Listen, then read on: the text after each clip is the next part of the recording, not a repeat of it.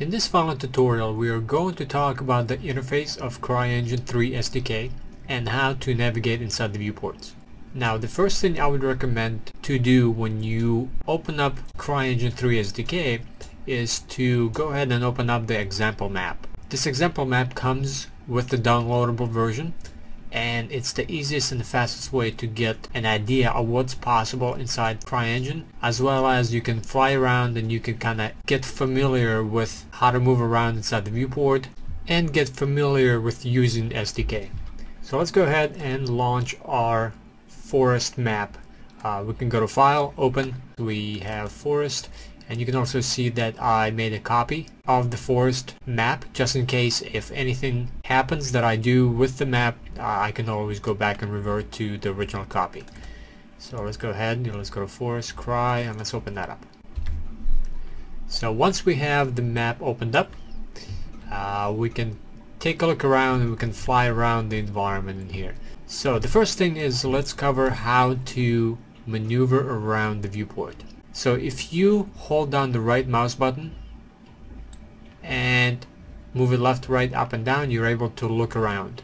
If you hold down the middle mouse key and pan left, right, up and down, you can pan around the viewport. And if you want to move around the viewport, if you use the WASD keys, you can go back, forward, side to side, just like you would when you're playing a first-person shooter. And by pressing the right mouse button key and holding it down and looking around, you can move around and look. And this is a very intuitive way of moving around the viewport inside CryEngine. Now, right now we are seeing all these helper objects cluttering the scene. We can turn this off by going up here at the top, and this first key in the viewport, if we press that down, we can turn off the helper keys. And the hotkey for turning on and off the helpers, if you press shift and spacebar, you can cycle them on and off. So now that we have the scene a little bit more cleared up, we can take a look around and fly around and a closer look at some of the environment inside the CryEngine example map. Next, if we want to speed up or slow down how fast the camera moves, and this helps when you have a larger scene and you want to navigate to another part of the map a lot faster, or when you are detailing and you are up here and close. Now, right now the speed is just way too fast. Here on the bottom we have the speed function key. Input, we have right now it's set to 1. We can set it to 10, which is super fast, and we can go at any point in the map with super speed. And we can turn it down to 0.1, which is going to be super slow, which is going to be very useful for detailed work.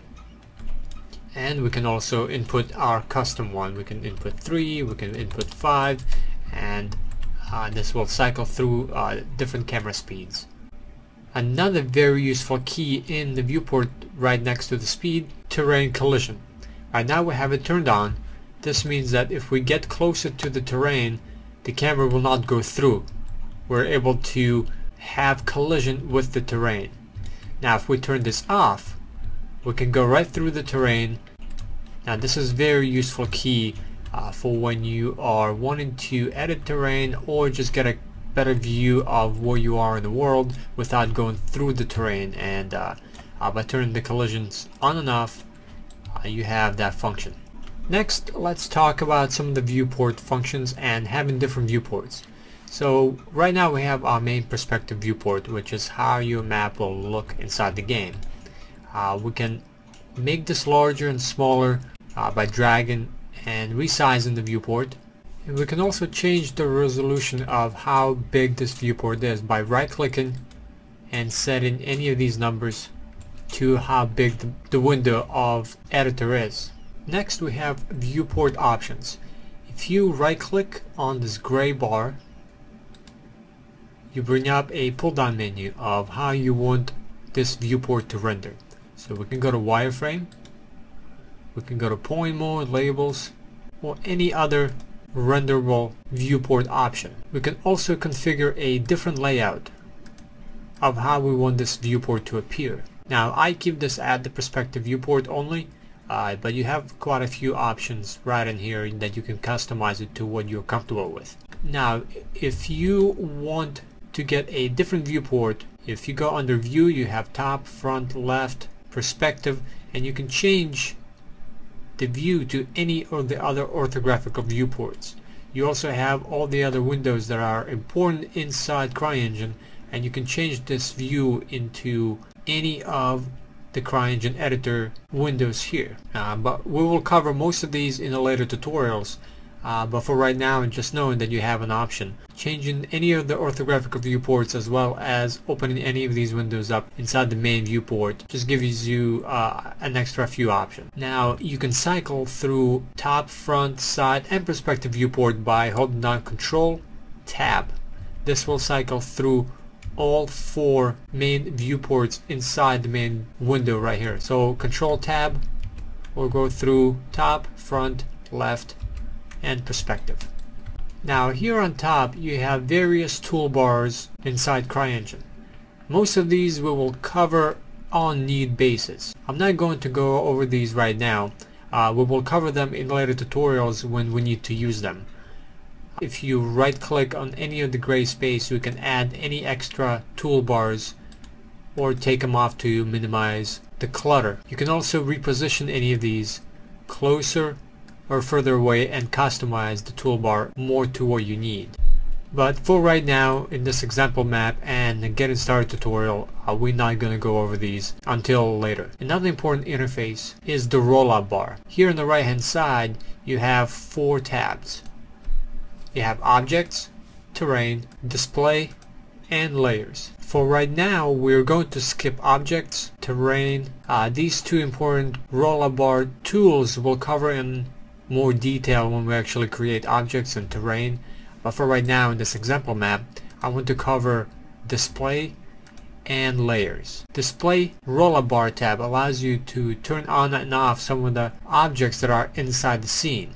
So when we are looking inside the CryEngine example map, it could be very overwhelming to look at this environment and see, wow, there's so much going on here. How can I create something like this? So we're going to kill the mystique of this example map by going through and beginning to turn off some of these properties. So let's turn off the clouds, and you can see some of these elements will get turned off. Turn off the decals. You can see that some of the decals right here got turned off. And by doing this, it allows you to kind of deconstruct the map and get an idea of how this map was created. So let's kill detail textures, and you can see the detail textures on the terrain disappear. Let's kill the fog. Let's get rid of global illumination. Let's get rid of imposters, light beams. Let's get rid of the ocean, and you can see that we have no ocean and we just have the bottom floor. Let's get rid of some of the particles, which was this waterfall. Let's get rid of some procedural vegetation. Get rid of the roads. We can see that the roads disappeared. Let's get rid of some of the shadow maps. Let's get rid of the skybox. We can leave the skybox. And let's get rid of the terrain. So we can see what part of this map is made up of terrain, which is majority of the map. And let's get rid of vegetation. So you can see it got rid of majority of the objects, and we can take a look at how this map is made up of terrain, some custom objects, some models. Having these render settings, you can turn on and off some of the elements when you're working on your map. So for example, you may turn off the fog, and you may turn off the ocean when you are painting the bottom floor. So let's go over to the Layers tab. The Layers tab is different from the display render settings because the Layers tab is controlled and created by the designer. All these layers were created by the person who worked on this map, and you can place any objects on any other layers to control what can be seen inside the viewport. So for example, here all these icons of the eye means this layer is visible inside the viewport. If I begin to turn some of these off, you can see that many objects inside the scene disappear based on the layer and what I'm turning on and off. This allows you to work on the environment in specific sections. By having everything else turned off, you can focus on one area and then move on to another and turn off another area. This is a really great workflow by placing certain objects inside on its own layer. And we can open some of these up and get a better look at what is on each individual layer. So by turning some of these off, so let's fly up to the first main section of the map. By turning some of these off, you get to see what is made up out of objects, what is terrain, what is foliage, and going between these two, the render settings which are set by the engine and cannot be controlled or created by the user. By having the layers tab, you have the best of both worlds. By going in here, you can turn off the fog, you can turn off all the other elements, as well as going back into the layers, and you can control what can be seen at any given point of the map. The second little window is the ability to control what can be selected and what cannot be selected inside the viewport. So let's go to the beginning of the map right down here. Right here in this section, right now we cannot select any objects. It's because they're turned off from being selected. All we need to do is we need to turn them on. And now, once they have been turned on for us to select, we can begin to manipulate and move these objects around, and we can take a look at how each object is constructed, how it's placed inside the world, what it is, and we can move them around, and we'll go in more detail exactly what I'm doing and how I am manipulating these objects in a later tutorial. But being able to take a look at this map, going through the render settings and going through the layers, you can kill the mystique of this entire environment by taking a look at each individual element and how each section of the map is constructed. What makes up the terrain, what makes up all these objects, how they're placed inside the world. You can get a better sense of how this entire map was constructed. So what I would recommend when you're beginning to learn CryEngine SDK is to open up the example map and get comfortable inside the viewport. Fly around, change the speed, make sure you turn on or off the terrain collision, modify some of the properties of the viewport, and take a look at the render settings and the layer settings tab by turning on and off of some of these objects inside the viewport. Get comfortable at navigating inside the viewport and take a look at the example map and how it was constructed. And the last thing I want to leave you with is how to place yourself inside the map to take a look at from in-game point of view. And the way you do that is you position the camera close to the ground so the character doesn't fall, and if you press Ctrl G on the keyboard, this will spawn you inside the map where you are inside the perspective viewport. And here I am spawned inside the map. I can take a look at and run around the map to test.